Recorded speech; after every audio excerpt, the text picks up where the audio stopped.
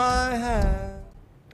Well, if you've ever suffered from a migraine, you know the pain it can cause. It's even more difficult for kids when they're at school and they're trying to get through the day. Well, now the Kirkwood School District is embracing a program to address migraines in school. Chloe King and Amy Graham are here this morning to explain how this program got started. Good morning to both of you. Good morning. Yes, thank you so much for coming in. Thank you for having us. Absolutely. So first, explain exactly about the program and what a migraine is. Well, a migraine is not a headache, and I think a lot of people get confused about that. Migraine is a complex neurological disorder. Headache is just one of the symptoms. It can come with sensitivity to light, sound, smell. Often there's nausea and vomiting. It can last for days.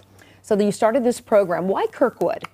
Well, I went to Kirkwood, Yes. and so for me, I had a really good experience there, even with the limited resources at the time. When I had a migraine attack, I knew they were going to be receptive, and I knew that the health teachers in the health department were going to be really amazing and do a great job. What was it like, being in school and dealing with migraines?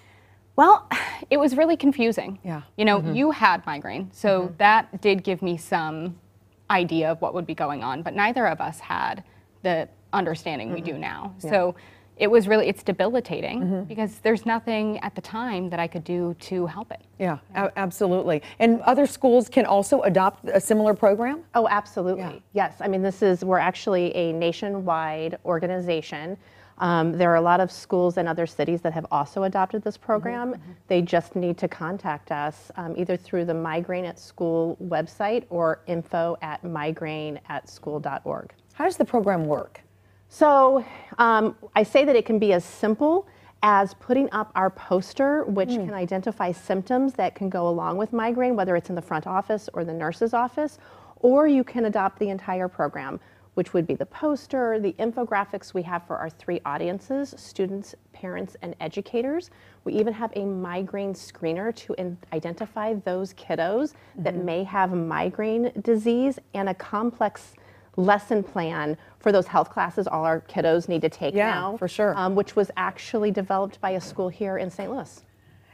What kind of reaction have you received here in Kirkwood? Oh, I had a great reaction. Yeah? Actually, Okay. It was really amazing. It was great to go back, and people were really receptive right away.